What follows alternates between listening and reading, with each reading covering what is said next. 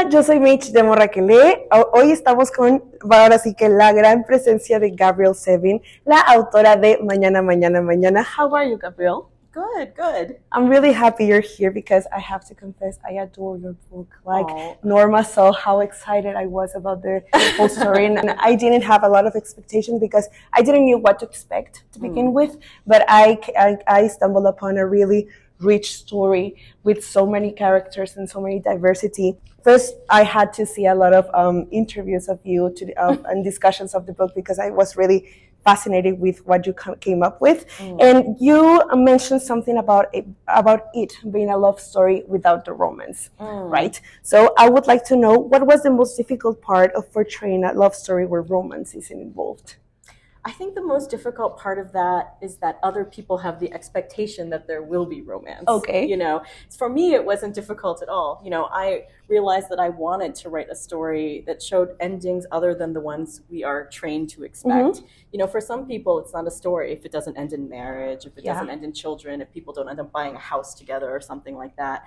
And so for me, it was really important to tell a story that showed outcomes other than the usual one. Sam and Sadie are the most important people in each other's lives, but they don't have any of the usual roles that we think of for those people. And so I think their relationship poses this impossible puzzle for them. Like, what would you do if the most important person in your life wasn't any of the usual suspects, you know? What if it was just your colleague and your friend? I have never read a book like that before, and I was truly in love with the way that you portrayed their relationship, their friendship, Mark, Sadie, and Sam. What I love the most about the book is the diversity of the characters, and I would like to know, what was the thing that you enjoyed the most about writing such a complex story and characters that go through so much during the novel? You know, for me, at this stage in my life, it entertained me to write something that had a lot of complication. You know, sometimes people will read the book and they'll say, oh, this book has so much diversity in it, and they'll say it in kind of in a negative way. And to me, it's not like something I try to do. These are characters. This is the world I know. It's the world I live in. It has increasingly complicated people in them with increasingly complicated relationships and understanding of themselves. And so I really, when I was writing the book, wanted to write a book that would reflect the world as I know it and the world as I live in it. Okay. I was wondering if there was any character you enjoyed the most of writing their point of views, because, I mean, everyone goes through so much in the novel. We got Sam, who's going through, the living experience of being disabled and being in pain all the time. And we have Sadie, too, who is going through some situations with her personal life, and Mark, who is going through, trying to pull everything together. And I don't know if you had one character that you enjoyed the most writing. You know, to write a character, I have to love them. Okay. You know, so I loved all the characters in this book.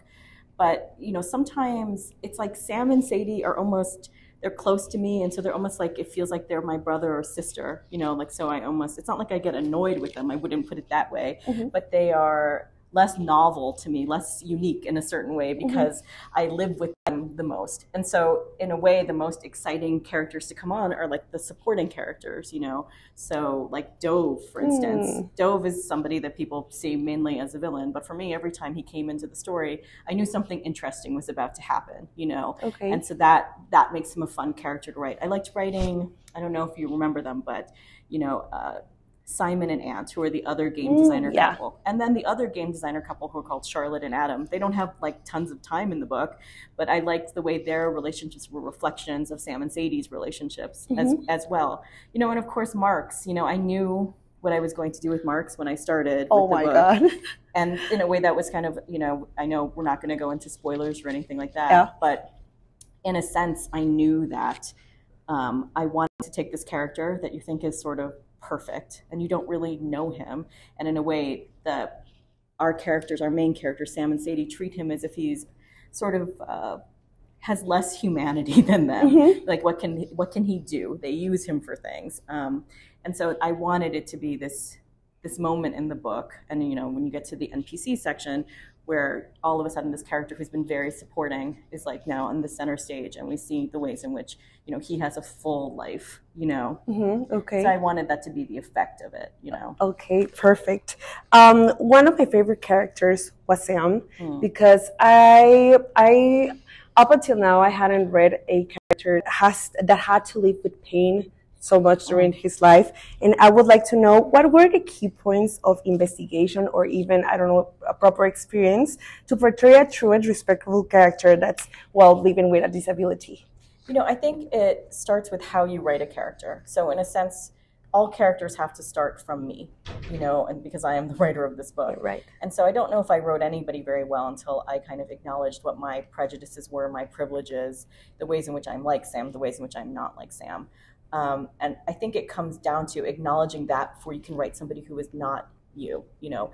But in a way, pain is something that is part of all of our lives in a small degree or a great degree, you know, and so it was not difficult to imagine that if I fully gave myself over to it. I think the difficulty is we like to think that somebody who is sick, somebody who is ailing, is in some other country, is in some other land, has nothing to do with you, you know, because your body is well. But in fact, it's a country that we all go to eventually, you know. Okay. And so that was a way in which I approached writing Sam. So if you look at the book, the first scene of the book, we don't know that he is disabled. And in fact, Sam never calls himself disabled during the story. But it's about a guy who's having a really hard time getting through a train station, you know? And I think if you look at it for Sam, so much of his character, so much of his even like his advantage in life comes from this pain that he has, you know? So for Sam, like getting through a train station is difficult, but a video game is very easy, you know, so it's the game that's life that is the challenge for him. And so that was really what Sam was. And with all the characters, it was thinking about, you know, what uniquely is their relationship to video games. Okay. I'm glad you mentioned video games, because I would like to know what were your influences while writing, because there's a lot of pop culture references that, well, I was born in 1998, and I was like, I said, well, okay, I remember seeing this in the early to 20s, and I would like to know what were your influences. My influences were not video games. You know, like I was an English major, you know, in college, and so I studied literature, you know. But when I went to write this book, I had to study video games as if they were literature, you know. And so I had never played a video game in my life with any sort of ulterior motive. I had never played a video game with any thought other than, is this fun? But when I started to write this book, I didn't want the characters to be limited by what my taste had been. You know, they weren't going to be like, wow, we're really into Mario Kart. I wanted to really think about what would a video game designer play. So I had to study, actually. I studied it as if I were studying literature, you know. Okay. And I started to just think, what were the kind of greatest games of the last, you know, of their lifetime, you know, which is kind of the history of video games too, you know. Right. And so in a sense, that's what the book becomes. It's a history of these characters, it's a coming of age of these two artists, but it's also the coming of age of this industry, which is video games, you know. And so that was where I started from in approaching this. And it was difficult, actually. Yeah, I could imagine, because there were a lot of things to consider, I suppose, right? Yeah, I mean, you know, so it was both the references that the book is making, but also the games that they make, and you know, how they're able to come up with those games, you know. And so I always was looking in any given year, like what were the best-selling games, what were the games that were kind of critically the best received, and what were the kind of technological limitations of any particular year. You know, these were all factors in coming up with their games. And also the games that they make are the stories of their lives, you know. So they work in the same way that I think you know, that Mañana is the story of my life, you know, in a certain way too. I actually played Sadie's game. You did? Yeah, and it was fun. It was like, yeah, I get it now. Did you play on your phone, or did you play on the computer? Yeah, it's better on the computer. Really? On the phone, it's super annoying. Okay, well, just to wrap the interview, I would like to know if you can recommend us the best book you've read so far in the year.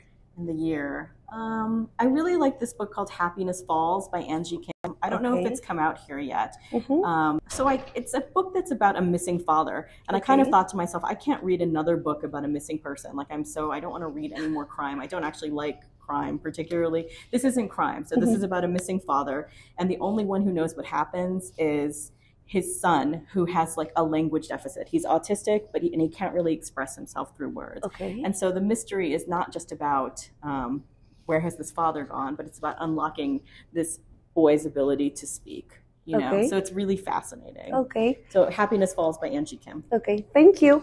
Muchas gracias. Recuerden que ya pueden adquirir Mañana y Mañana de Gabrielle Zevin. Thank you so much for your time. Thank you for having me. Bye.